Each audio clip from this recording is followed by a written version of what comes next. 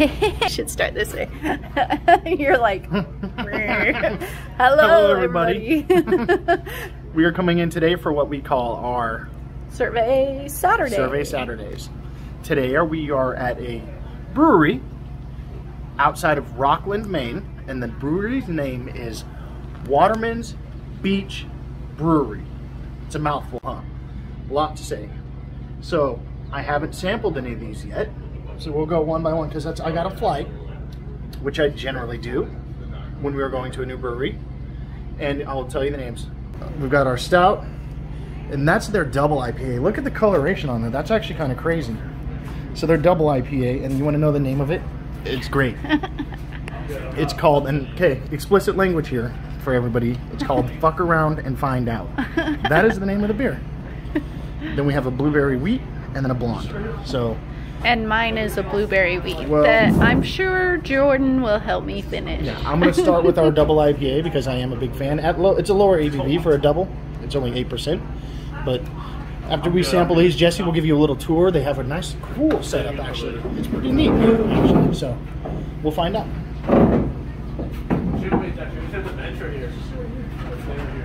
Well, this might be more communal. That's good. It's good. It's good? It's good. So we took a brief time out because there was a crowd that came here, which is great. We're not opposed to having people around us. We were trying to do a video, and it's kind of hard to do a video when they're loud, which is okay too. They were very loud, but you wouldn't have heard me speaking. And I like to speak, and if you can't hear me, then I speak really loud, and it's fun for me. Anyways, I digress. I finished the blueberry wheat. I'm not going to give a good opinion on the blueberry wheat because I'm not a big wheat beer drinker. I don't like halves, and to each their own. If you like a good wheat beer, it's got a nice carbonation, and the blueberry is very subtle, so you still get that wheat forwardness in there. Still got the blonde and the stout. For our stout, I'm pretty sure it was sitting at like a 5.2% ABV, which is pretty mellow. I'm more of a bourbon barrel-aged stout kind of guy, so we'll see. I doubt we'll find that anywhere up here. That's more a Pacific Northwest type deal that I've noticed in California and places like that. But here we go. For, what did they call this one? The sail maker.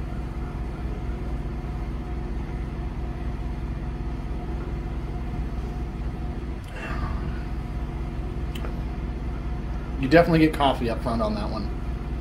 They could have backed off on the malts a little bit. It's good though, but there's definitely a coffee, harder hitting coffee note than most stouts that I usually have. And while we're out here sampling, normally I would kind of be really snobby about it and get some water and swish my palate down and cleanse it and sniff everything, but we're in Maine, and last few days it was 90 degrees, and now it's 60 degrees, and it's cold to Jesse and I. So we're kind of rushing through this. So let's get a little sample of what did I get? I got the blonde ale, right? Mm-hmm. And you can't ever go wrong with a blonde ale. It's your average, easy drinking summer beer. Wouldn't you say? Yes. Like it's generally lower ABV. It shouldn't be hoppy. It shouldn't be hoppy at all, but we'll find out.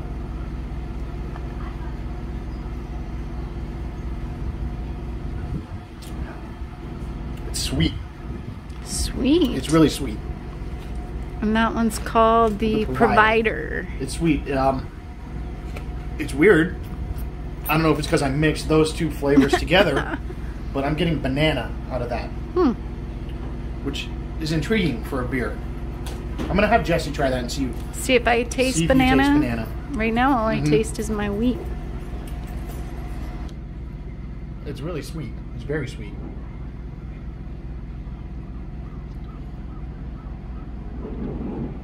That is weird. I don't know. Kind of a banana. It's really sweet. It's weird. Yeah, it's got like this subtle banana. It's weird. It's an interesting blonde.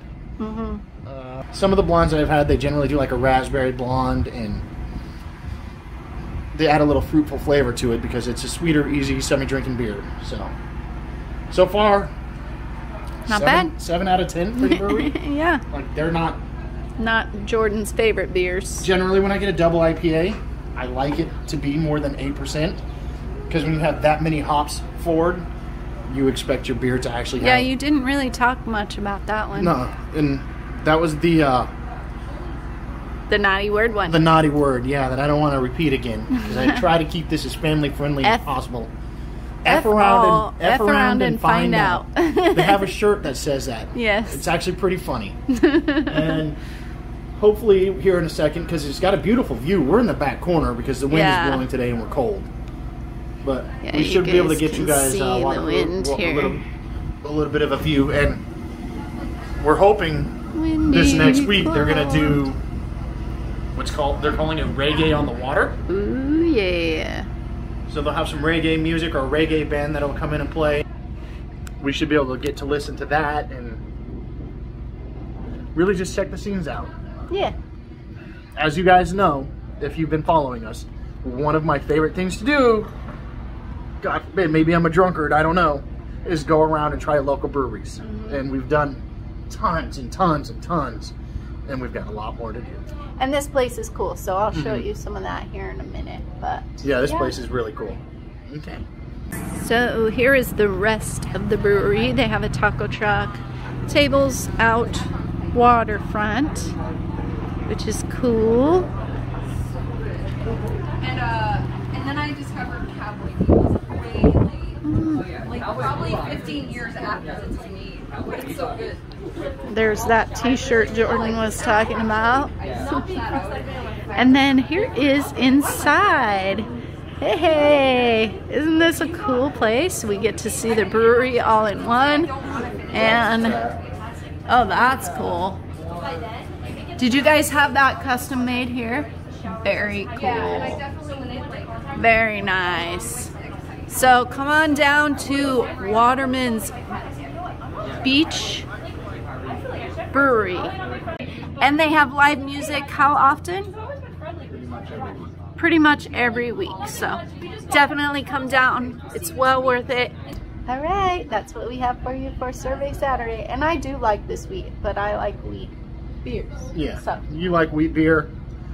I like anything with alcohol, including Listerine, so just kidding. I'm actually a very big beer snob. All right. Bye, everybody.